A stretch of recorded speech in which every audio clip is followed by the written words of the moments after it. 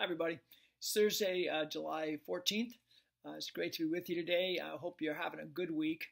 I'm going to read you today a little longer section, but I think it's so important. Now, remember the rules of the game with this series as we look at these hard questions, right? The elephant in the room questions is that God loves us. His word, the Bible, is truth to us, and they're always words of love to us and their guidance. And the third thing is that we live in love.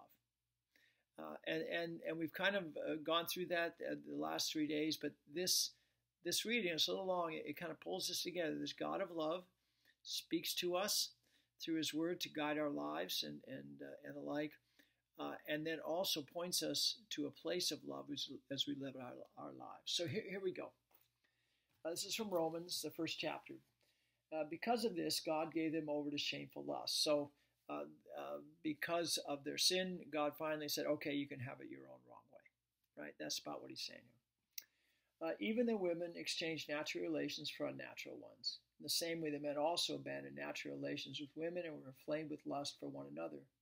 Men committed indecent acts with other men and received in themselves the due penalty for their perversion. So this is one of the places in Scripture that God in His love speaks to us and says, no, homosexuality is not part of my plan for you.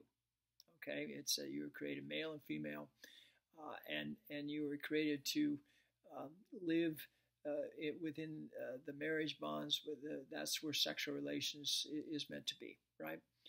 So he's speaking, he's guiding our lives here, and he goes on. Furthermore, since they did not think it worthwhile to retain the knowledge of God, He gave them over to a depraved mind to do what ought not to be done.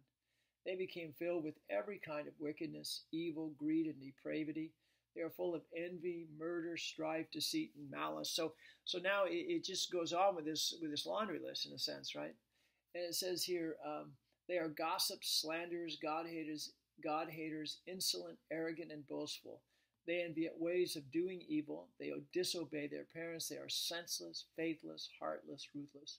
Although they know God's righteous decree that those who do such things deserve death, they not only continue to do these very things, but also approve of those who practice them. So they, right?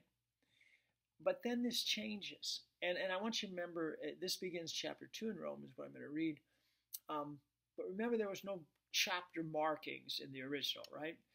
They were added later to make it easier to find what we're going to read and so forth. So it goes on, you. So all of a sudden from the they, it becomes the you. You, therefore, have no excuse. You who pass judgment on someone else. For whatever point you judge the other, you are condemning yourself, because you who pass judgments do the same things. So what it's saying here is you are the they. We are the they. We have all sinned sexually. And we've sinned in every other way, right? So we have no right. The judgment here, certainly we judge right, wrong. God does. He shows us right and wrong. He guides our lives that way, right? But this is a condemning judgment. Only that's always in the hands of God. We have no right to condemn anyone. Why? Because we have sinned. We have sinned sexually. We have sinned in every way. And it goes on here. It says, now, we who know God's judgment against those who do such things is based on truth. So we do know the truth. So when you, a mere man, pass judgment on them and yet do the same things, do you think you will escape God's judgment? Or do you show contempt for the riches of His kindness, tolerance, and patience, not realizing that God's kindness leads you toward repentance? So what this is saying is you need to reflect God's kindness, His love, to those who are struggling with sexual sin, whatever that might be. So we speak the truth because we know the truth, right? But we always speak that truth in love. We always create relationship. We always share lives. We always walk with people. And when we look to cut them off, when we have this condemning judgment, we are putting ourselves in the place of God again. And so I love this reading because, first of all, it shows us God's guide for our life with human sexuality somewhat. And then it says, though, hey, you got no place to judge other people, though, to condemn them, right? You speak the truth in love, as it says in Ephesians. That's our guideline. We live in love. We know God's love. We know His word guides us. We always speak His truth in love, and we love people in His name. So will you pray with me? Dearest Jesus, boy, we thank you for these words.